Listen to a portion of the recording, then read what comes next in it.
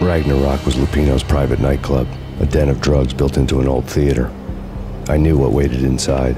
V-head junkies ready to explode in random acts of senseless violence, and Lupino's goon squad, the worst stone-cold killers this side of hell. Ragnarok was as inviting as a headache, flickering and flashing to a machine gun beat. The belly of the nightclub was a gothic theme park that began with bondage games and led to the nasty stuff from there. As subtle with its dark message as a cop killer bullet through the heart, like father, like son, just like Jack Lupino.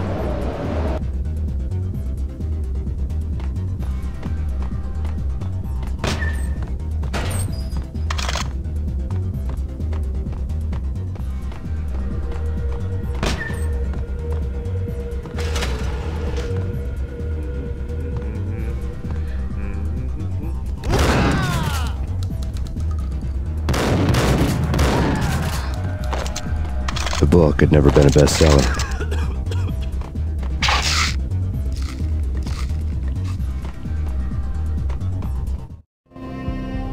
Given the setting, I was surprised to find that somebody had been passing time reading. The paperback was entitled, The Age of Murder and Storm. The blurb on the back mentioned Norse mythos and Ragnarok, the end of a Viking world with a terrible winter that covered the earth in ice, when vile crimes were rampant and all humanity lost. I could see how somebody impressionable might get it into their head that we were at the end of time. I was also beginning to see what the nightclub and its owner were all about.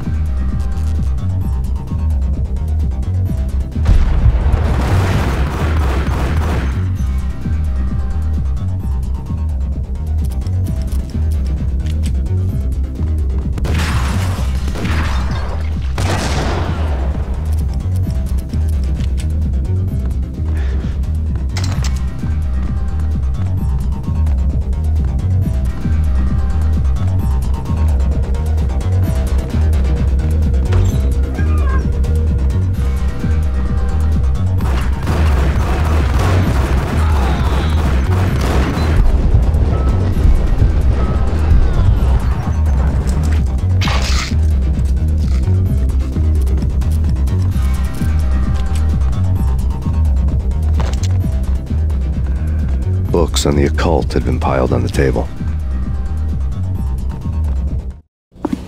The room was stacked with light reading, such as Necronomicon, Witchcraft, and Paradise Lost. Old exotic titles like Malleus Maleficarum and De Umbrarum Reini Novum Portus. Books with pentagrams on their covers, all dealing with the occult and the infernal, lying between stacks of horror videos and a couple of Ouija boards. The only thing I could take seriously was the thought of Lupino taking it seriously. He had been spending a lot of time getting intimate with the guy downstairs.